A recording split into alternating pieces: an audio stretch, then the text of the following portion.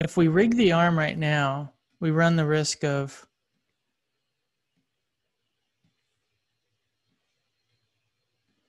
making it difficult later to change the hands.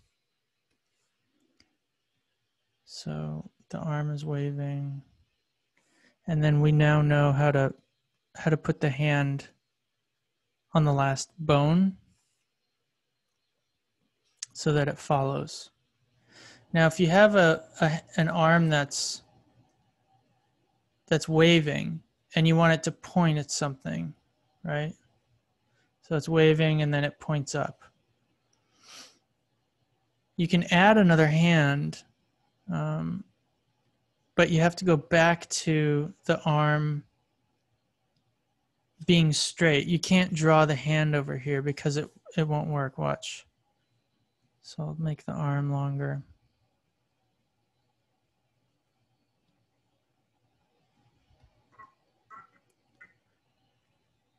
So I go one frame, I'll turn on the onion skin.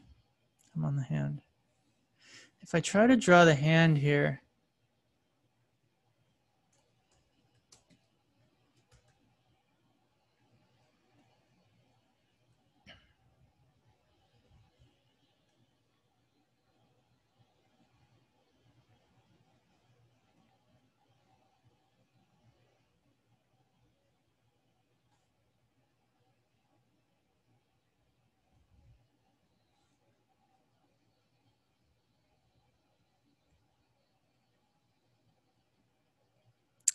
you could see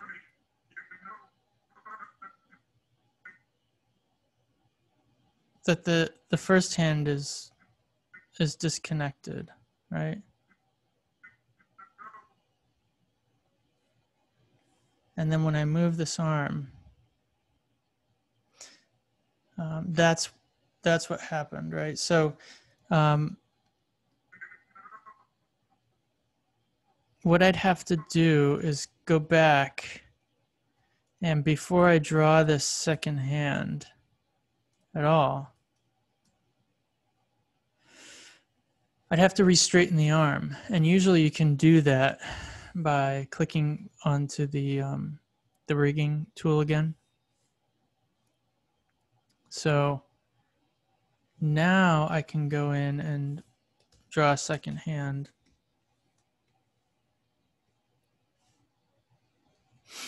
Where the arms should be.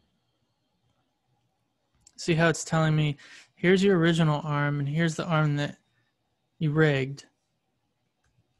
It's it's kind of confusing.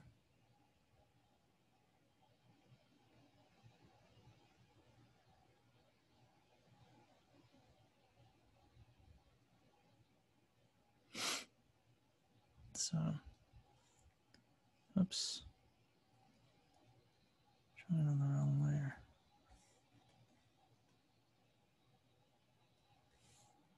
There. Now I'm on the right layer.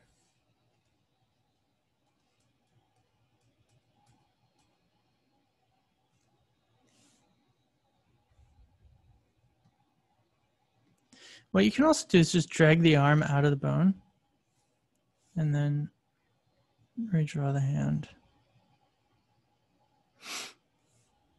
Have any of you guys had this problem?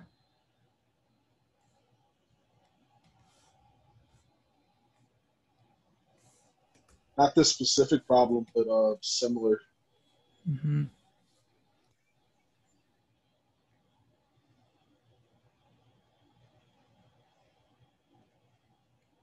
All right, we got our pointer finger. We'll extend the pointer finger. Now let's see what happens when we throw the arm back into this bone. And the hand.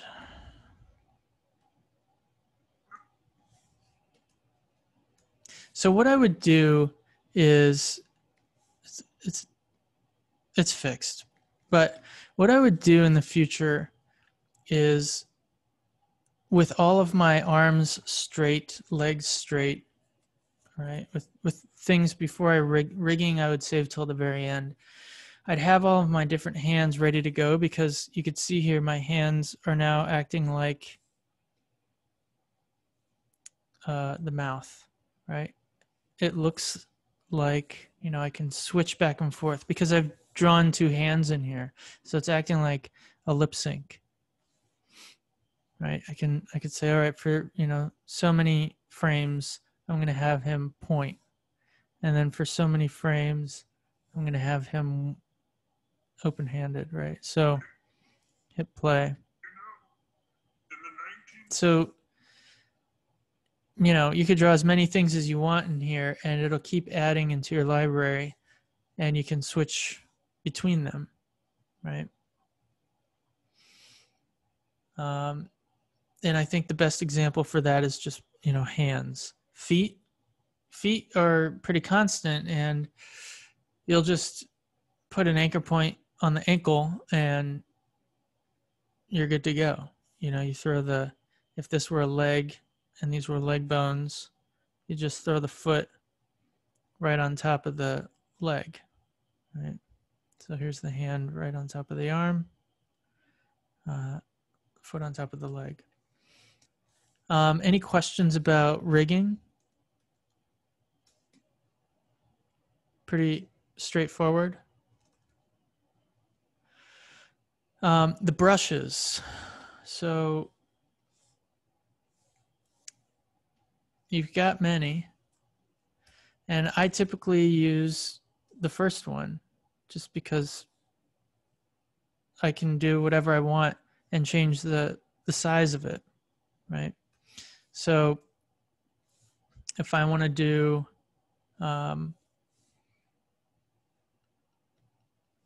some transparencies, and I want to start layering those transparencies, what I can do, and that's what I've done with the background here. Let me pull this camera back so we can see it.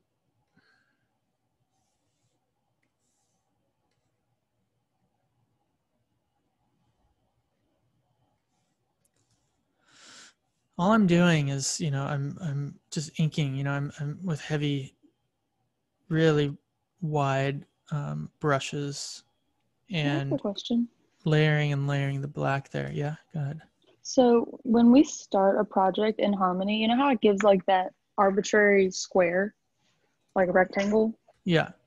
How do you work around that or like work with that to make your scene like this? Do you understand what I'm saying? Yeah. Okay. I typically, okay, so let me start a new project then. How about that? New scene, demo.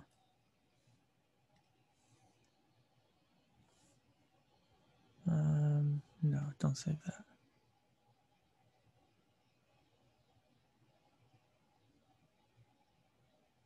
So you're just talking about this rectangle, right? Yeah, but mine is like a outlined, like thick, but yes, that rectangle. It's this probably the same as this one. So what I do, you're all given a drawing layer, and typically I like to go with some blue ink and just lay out a scene, right? So let's say we're doing a house and a street and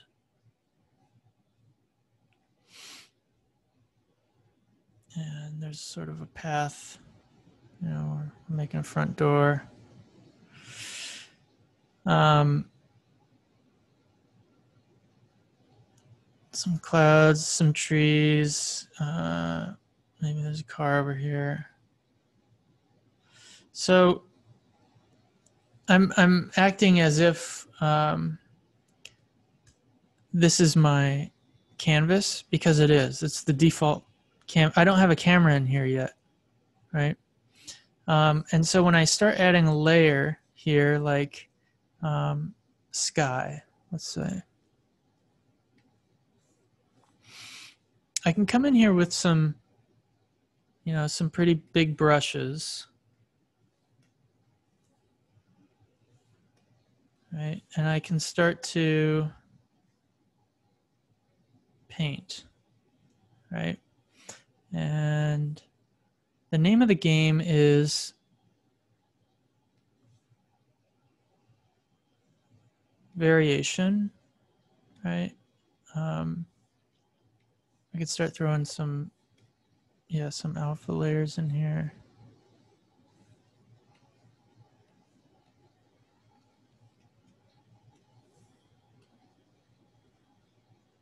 Okay, so let's see what this looks like rendered. And now let's see what the sky looks like with a blur on it, right? So I can make this crisp line blend better into this one, right? So I can insert a blur effect, right? Or a transparency, right? A blur. Let's make it 2. Let's do more. Let's do 5. Okay. It's really starting to blend together. 10.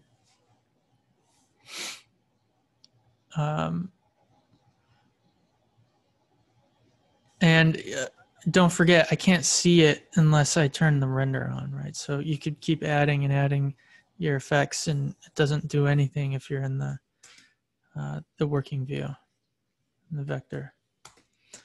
Okay, so I can hide the sky, right? I still have my drawing layer here. I can add a house.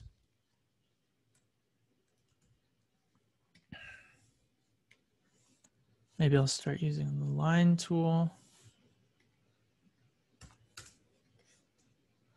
And we've gone over this, about the importance of, let me turn that light table on.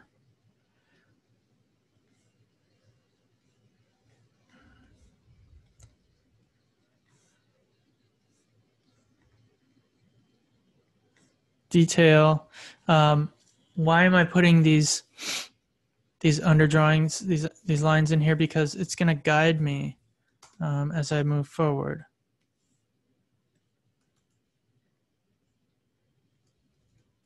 So what I've created here is like the furthest point out that I can go with my camera. I can't zoom out anymore because I'll see the edges of the house here and it won't look right. So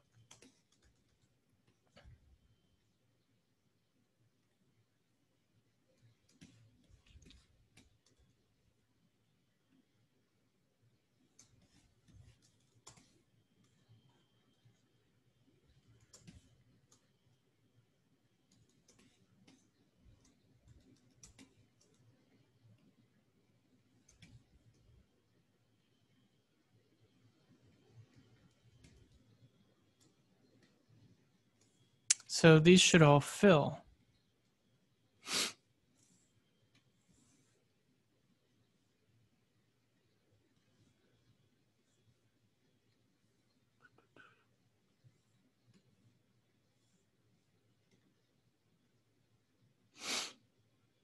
And you'll notice in backgrounds, right? I'm not going really bold. It's entirely up to you, but my characters are gonna want to stand out. So I'm gonna try to mud the colors a little bit.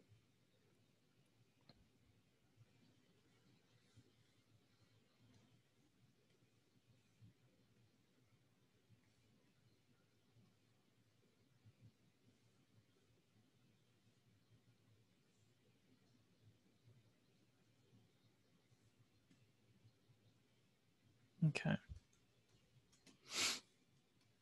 And of course I can come in here and, I could do any number of additions here.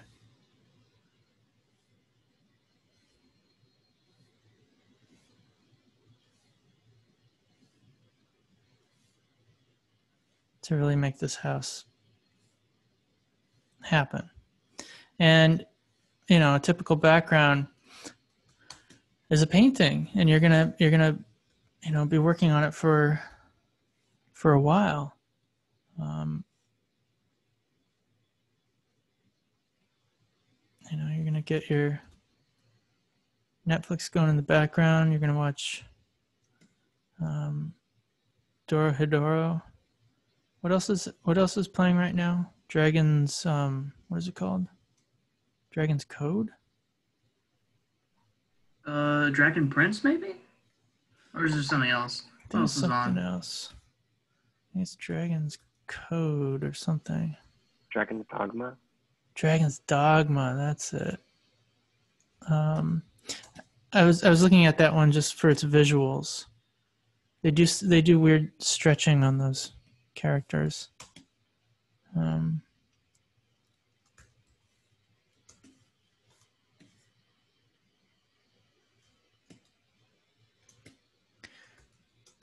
Yeah, so I could come in here and I could fix this door up, right? Do whatever I want to it.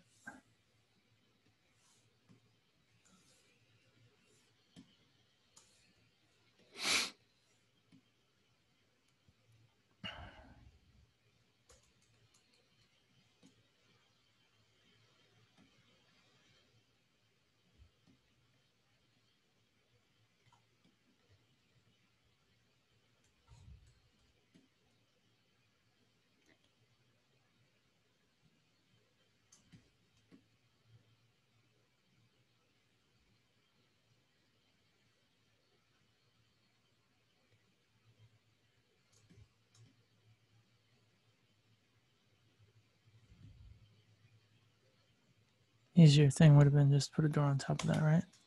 So when I go into render view, turn my sky back on. Okay. The house is in the sky. That's weird. Same thing. I could put a blur on the sky. Or sorry, on the house, right? So why not? Because my characters in front of the house are going to be in clear view. That's too much. Maybe one. Okay. And on we go. So this original rectangle that you asked about, that's just my default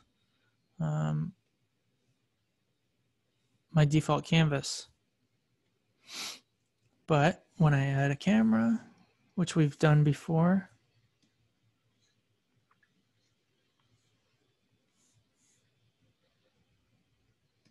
where'd it go?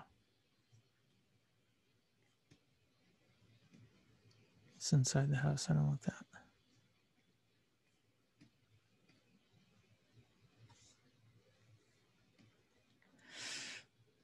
I can peg it. I have to always peg it because then I can actually move this thing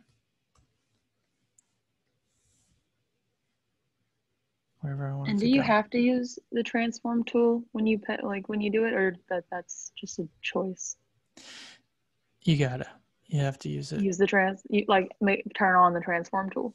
Yeah, right here. Yeah, I Okay. grab it. I grab this, and then I highlight the line and try to grab that yellow line. Now, when I move the camera in space, right, when I start zooming in,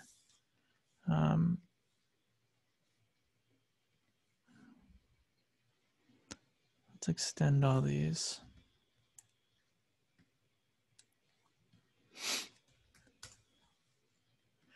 When I start zooming in, turn the onion skin off, nothing will slow down your animation more than a moving camera. Because what you're doing is you're turning all of these layers, again, these are all vectors, into 24 frames per second, right? And so as you render this scene, it's going to go 1, 2, 3, 4, super slow. And if you're doing, 2,000 frames, just be ready to sit there forever. So what I typically do is I don't move a camera. Sometimes I do because it looks really cool when you have a lot of detail in a background. And let's see if I have an example. Exports. Where are we? So 5. What?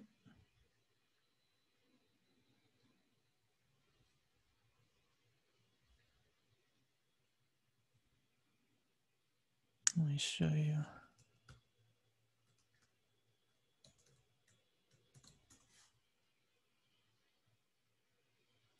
Wait, what? Oh, what is it called? Is it this? Yeah. Okay. When I play this trailer at the end, you'll see we are living in, according to even the most these are all static. basic forms of democracy. I feel we are in a state of civil war. That's moving, right? That's a scene where there's a slow move in, and we could watch that. Although I think, like many other American styles, it's no longer restricted just to the U.S. So this kind of Rambo attitude or aesthetic is often present and has certainly kind of found its way into Canada and parts of Europe.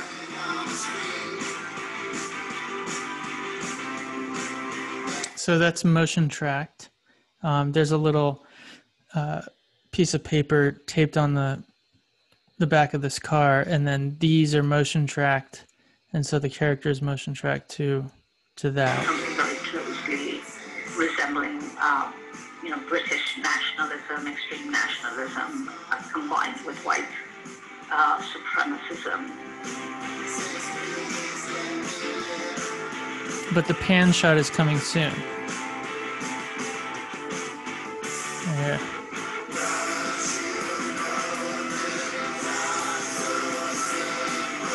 So there's so much detail in that room.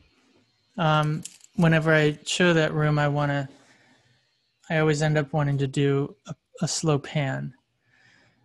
And that will take forever. Just because, the more detail and the more it has to transfer that from vector to bitmap. So there's your camera. I could keep doing transparencies. Like, let's assume I want to have like fog.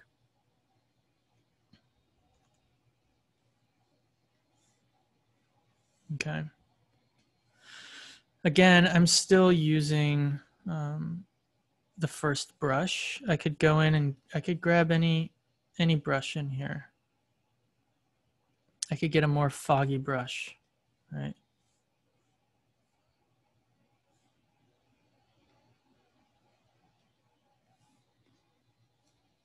That's a foggy brush. I could get some transparency in the color. And then I could make it big. So if I do just one, like I'm not letting up the brush at all. Like if I don't let up at all, I can go over and over and it doesn't really matter. It comes out as a single blob. But then if I go in again, you can see that on the second pass,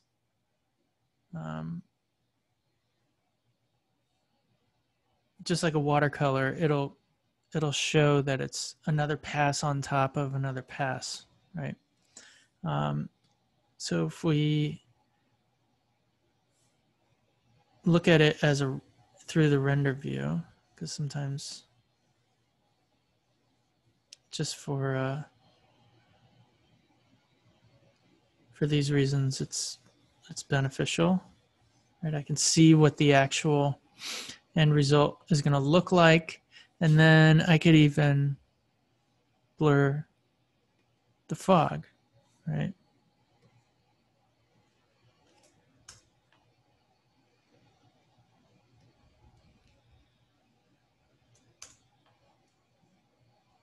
Yeah.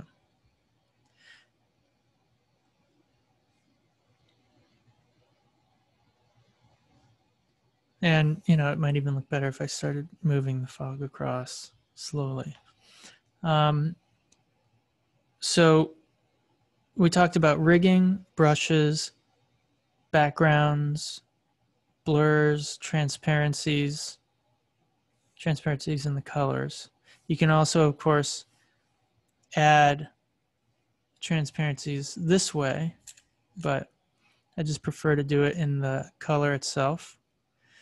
Glow is a weird one that some of you might want to do at some point. So let's say there's a neon sign back here. All right, so let's make a neon sign.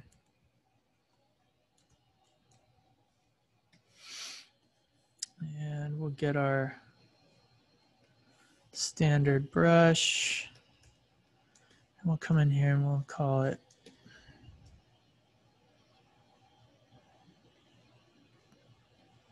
Big Al's Steakhouse. All right, so there's Big Al's. What I could do, and I've done this before, so what I would probably do here is duplicate it so I have an actual red one and a glowing one, right? So I could duplicate this. So I got two, neon and neon one. And this one on top, I'm going to make it glow. And the glow always turns white. So what I do is I right click on it and go into the properties, and we're still in the render view so you can see it. And then I use the source color, right? And then I can push it out a bunch. So 5, 5. Okay. And then it looks better if I put the other one on top, right? So it's crisper. And then, you know, we've got transparencies, we've got blurs, we've got glow. What else? What else we got in here? The other things I don't really care about, because shadows I like to put myself. You know, if I were going to put a shadow in here, you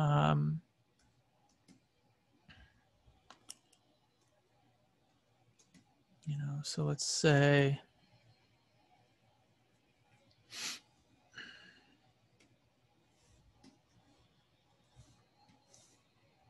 we have a light.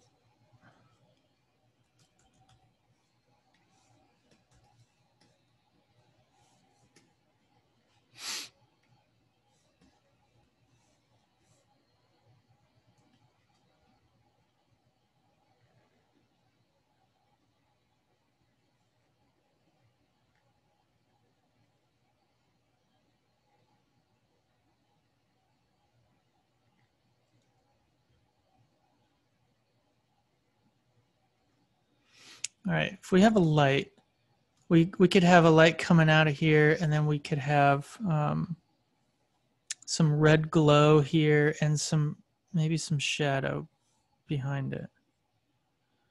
So let's paint the light.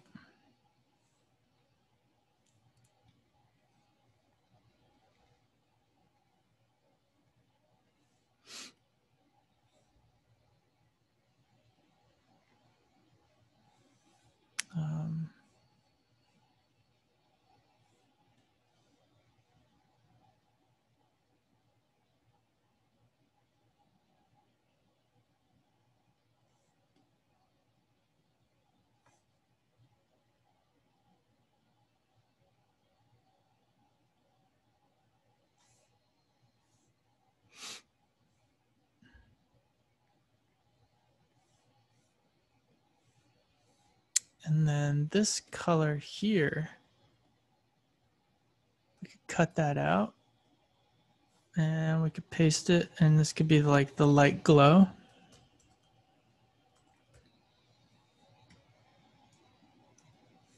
And we'll make a new color for that. It's probably yellow. Oops.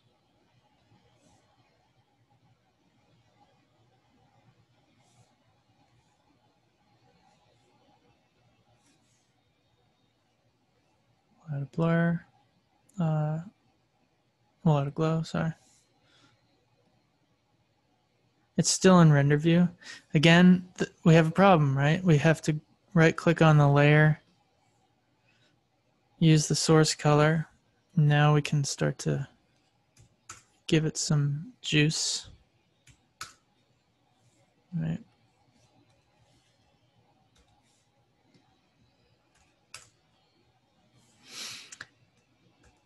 And then we could even come in here onto the light itself and paint it red, or on the light glow. It's, well, shoot, where is it? The neon with the glow.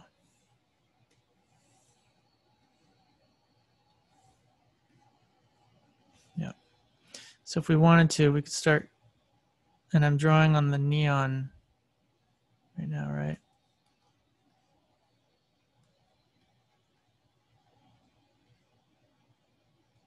Oh, it's because it's below the light.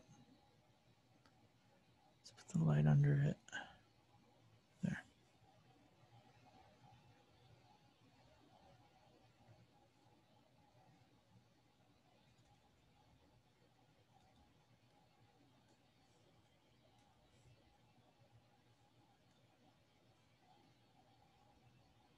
You get the point. And the same thing for the shadow. Since I've already got a glow happening on that,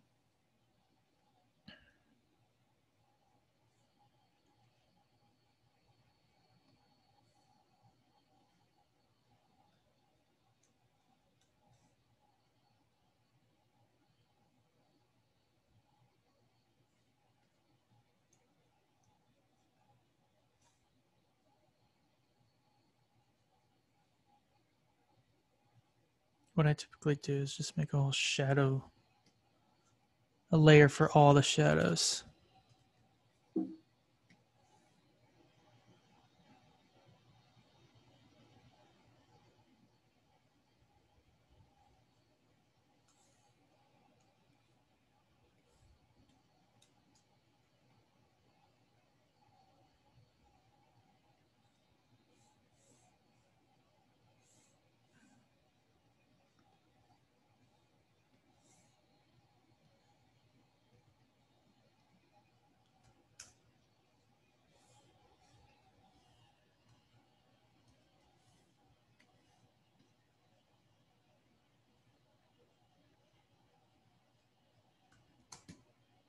Okay.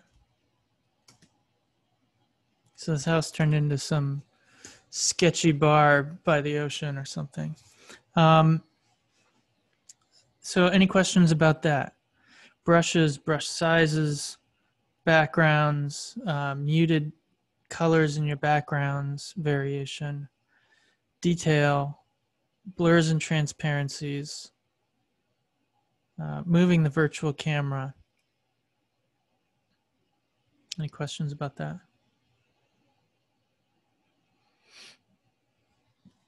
And as you move forward, the less rigging you do, the better. You know, the less problems you make and create for yourself, the better. So think about yourself as a graphic novelist, you know, creating cells in a comic, and then just animating a few moments here and there within the still, you know, and keep moving forward.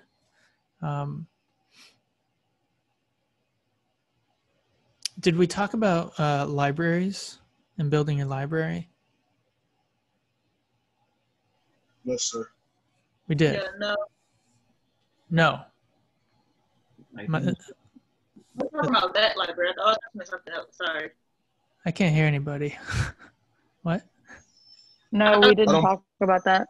We did not. Okay, good. All right. You answered a question to somebody about the library, but you didn't go too in depth on it. Okay. I thought we touched on it. So look at my library right here. It's pretty big because I just keep building it and building it and building it, right? It just keeps going and going and going from one project to the next, right? So let's say I want a character to walk into Big Al's, and I'm like, all right, let's make this guy walk into the bar, right? Well, I can easily just, turn off my render views so everything's in real time. Get his proportions about so, and what's going to happen, this guy's going to just kind of shrink as he walks in and opens the door and goes into the bar, okay?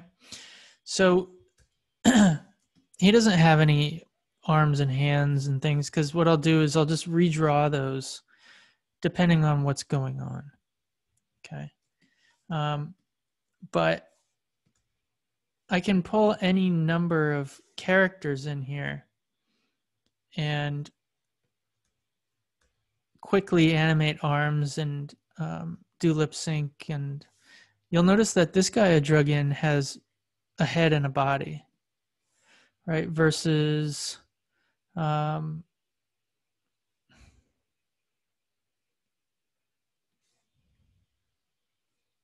just a head.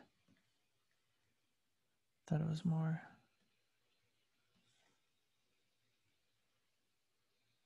Versus this guy who's got so many layers. And he's neatly tucked away in a folder, right? But what I can do is take a character and let's pretend like, this is a finished character and, everything's worked out.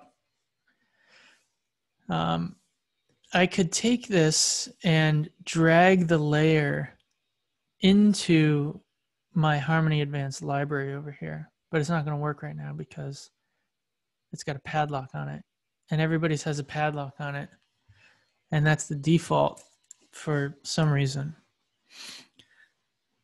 So I have to right click it and I have to write to modify. Right? Let me write down libraries real quick. So once I do that, I can drag any character into my library and name it and save it.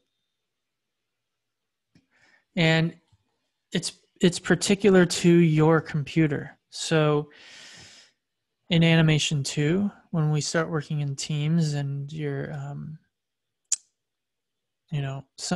one of you is doing character A, one of you is doing character B, and they start talking to each other, you can give each other your characters and we can build scenes together this way. But for you working solo, you can put a lot of detail into your character and then save it in your library and pull it over anytime you want. Because with this guy, with any of them, but with this guy, what I'm going to do is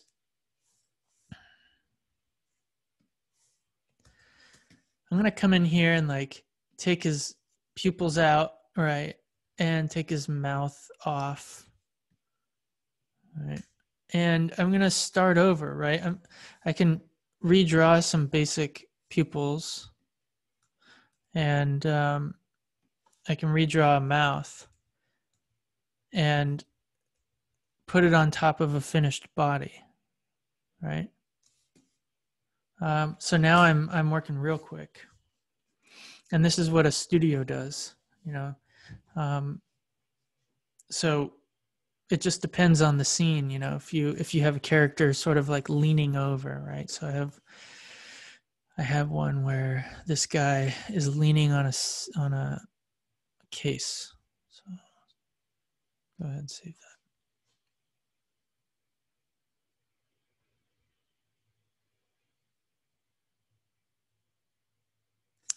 So for this scene, right?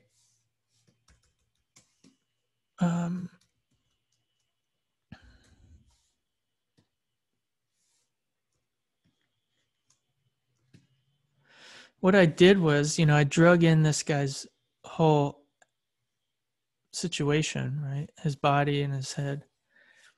And then I wanted him to lean on this counter, and you could see he's moving his hands a little bit. Oh, sorry, it's in render view, so you can't see anything. So he's moving his hands a little bit. This guy's talking. His plant hair is rigged. There's a lot of action going on. But I wanted him to lean, so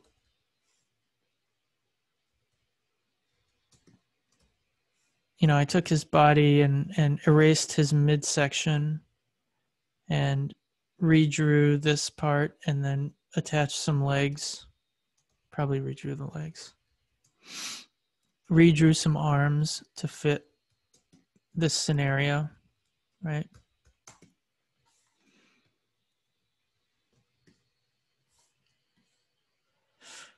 And I've put this cup in a number of scenes too,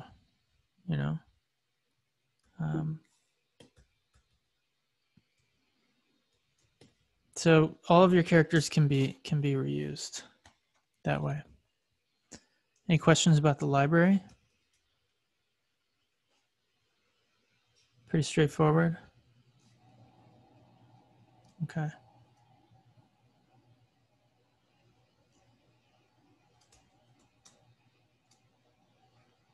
All right. So we did rigs, brushes, backgrounds, blurs, transparencies, virtual camera, and library. We looked at everybody's first independent projects. You are all supposed to be presenting your storyboards, right? And your character sketches. So let's see. So let's do that on Thursday.